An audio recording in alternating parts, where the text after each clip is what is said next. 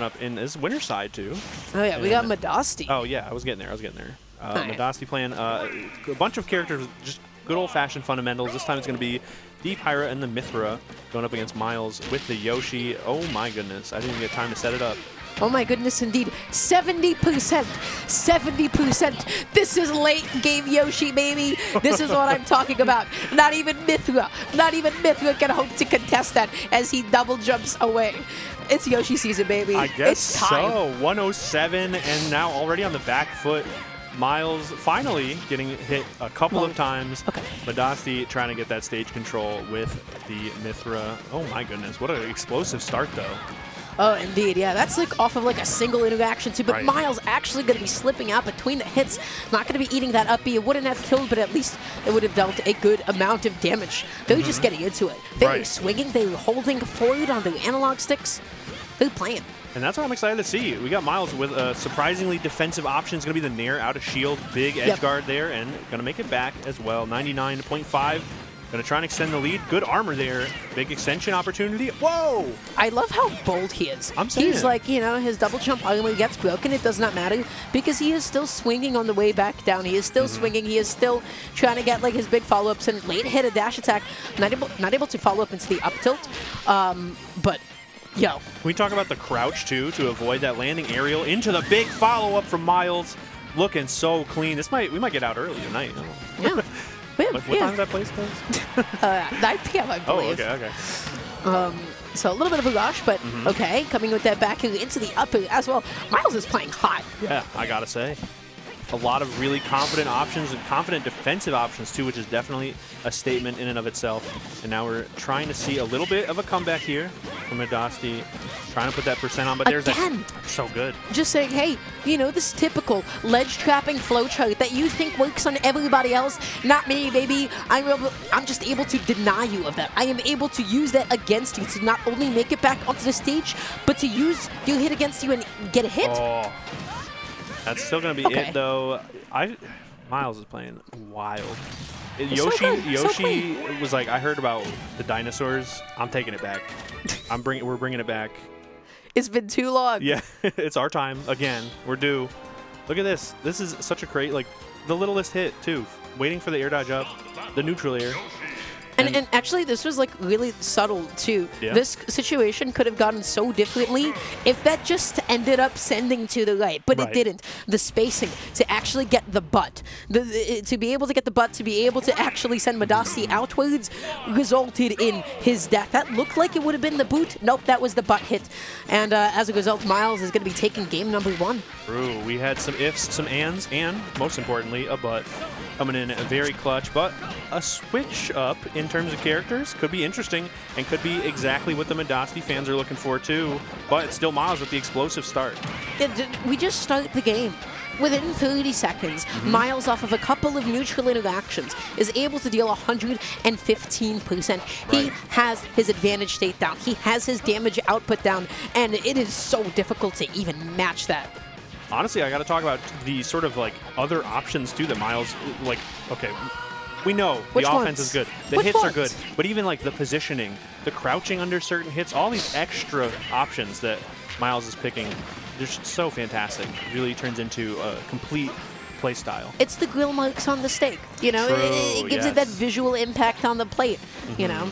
And all of a sudden, you know, he's trying to come back down here. He's already got a massive lead for himself. And as soon as he finds that falling late hit neutrally, as soon as he finds that back here, you already know the amount of damage that he's able to get off here. But I will say, I do like the switch to Joker, simply because, hey, getting back onto stage is infinitely times less difficult. Yep. Oh, nice wait there for the Rebels guard.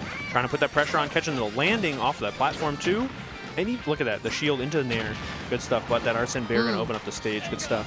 Yeah, like a super dissonant ledge option. They're just able to jump back on. They catch Myles off guard a little tiny bit. And, ooh, somebody wanted that kill. Somebody wanted that jump call out and did not find it. And as a result, look at the punish that he's eating for it. Right.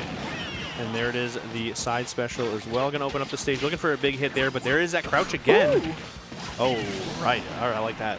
I like when both players were hooking up. Yes. That was like cute. Like, I was actually really surprised at the back hit of Yoshi's down smash didn't catch Madasti's tech roll in, but Madasti had the most optimal fluid punish, and to be able to get that on Yoshi, right. Your timing has to be frame perfect so that he doesn't double jump out of it. And you have to do it with confidence, too. Speaking of confidence, a big forward air going to start up a lead for Myles. Fighting back, too, with that armor, and what a reversal. Myles was looking for it all, and I love that up B to come back down. That was so good. And some other really good offensive options as well. Fighting back yet again. Myles has almost turned every edge guard into some sort of positive opportunity instead, but big Arsene Bear, this is do or die right now. Ooh. Okay, now for Madasti, it's not looking like a lot of do at this point, but what a counter, actually. All right, turns out we got a little bit of do. Not a lot of die. 65, Arsene gonna hang out for just enough to matter here, I think. Okay, that's big, but the armor has been so huge. It just interrupts all of these combos, all this potential like damage output. Myles is just able to mitigate like all of these top tiers and what they do best, and just say, hey, that damage output, I'm gonna cut it in half. But hold on, I mean, Arsene did in fact stay around for long enough to matter, and a couple of EHAs, but 120? Oh no, not like that. Jumping in like that, to force that goal, to position yourself for it, to scare somebody into going, and then still be able to cover it like that, that was such a cool jump in. Yeah, I thought talk to him. Look right there. Amazing. He just jumped in. He didn't commit to anything immediately. He was like, you know what? I'm going to get up close to you in your face, and then you're going to lean a little bit closer. Like this, right. And then that's going to be a tail hit. There's such confidence, too, because like look at the situation, too. Is like the landing down air, knows that it's going to miss to jump in and catch that roll into what is eventually ended up being a confirm with the delayed up air. Good stuff. But I like sticking with the Joker. That was so tight. It was so good. And that's what it really comes down to. Remind me, I have a speech prepared after this set. Oh, yeah? Yeah. I'll explain it all. Oh, okay. Big Arsene, but it did not matter. As soon as he came, he went. 2 stocks to 3 already. He went, he's going. Yeah, Myles is getting away with double jumping back onto stage, and Madasti has yet to find a consistent punish on it. He has to respect that big Yoshi thing. Yes. His nose? Well, his double jump too, but I suppose that is another big Yoshi thing to respect. His brain? Oh my goodness! Yeah, his brain too. Yeah. The down special. His boot. True. That's a big boot. And when you think about Yoshi is big. Yeah. He just has like cartoonish proportions. Oh, is that it? That was so smart.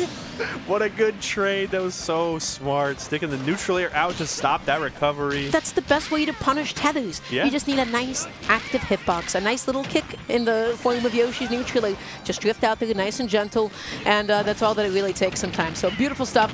Now Madasti is playing from a massive deficit here. Last stock, 80%. This isn't looking so spicy. No, even Myles said, you know what, I'll hit that Rebels guard, bring your friends, you're gonna need them. But Arsene coming in, clutch, gonna stick around again for a little bit. Somebody got a little ambitious off stage. That is a good word for it. Hopefully not one, oh, what the heck? Not one that Myles comes to regret so far. Still playing pretty well, still solid lead. I'm surprised he didn't like go off with the neutral air that time around. Right. But maybe just not trying to risk it. Not trying to risk it. I don't think that's the option you pick. But what a showing. What a final game from Myles. Why? Why not anything else? Why not neutral air? The safest option. Why? Because this forward air wins you the next like 3 sets. That's the thing. Neutral air, that wins you the game. Whatever. That forward air sends a message. Says next time you go home. That's a 3-0 kind of I'm saying. Air. Yeah. He was on his last stock too. Yeah. And maybe someone heard said Myles doesn't like to risk it. I'll show you. I'll show you. Yeah. All right. Well, congrats to Myles. He played hot. Yeah. He played like dominantly. On fire. Honestly, I might have to pick. I was already feeling Myles is going to take it, but like, oh yeah, I got to change that to a very confident. Definitely going to happen. Could he even live that perhaps? It's not that he's going to take it. He's already taken it. Yes. Yeah. And several other timelines, this has already resulted in his victory. But yeah, that was a little bit rough for Madasti though. Yeah. Myles just seemed to really be like super confident in those like matchups. He knew all of his follow-ups, and my friend, I do believe you had something to share with us. Okay, so the thing that sort of jogged my memory on this was the spacing in that last game around that down air, the jump in to catch the roll and the up tilt. I was thinking on my way down here, I was like, you know, a lot of these tournaments are very, they're like movies, if you will. But Xeno to me is a film, you know? It's not The Expendables. It's not like Transformers. Michael Bay doesn't direct Xeno. House of 3000 does. And it turns into this real, you know, it's not something that you sit in the theater and you go, oh, wow. It's something you go home and think about. This is the thinking man's tournament. That's what I'm saying. This is it. That's what I'm saying. This is for scholars, philosophers, thinkers. Yeah. They write papers about Xenosagas. I read them. Some of them are good. Some of them. But we have plenty more to write about. In fact,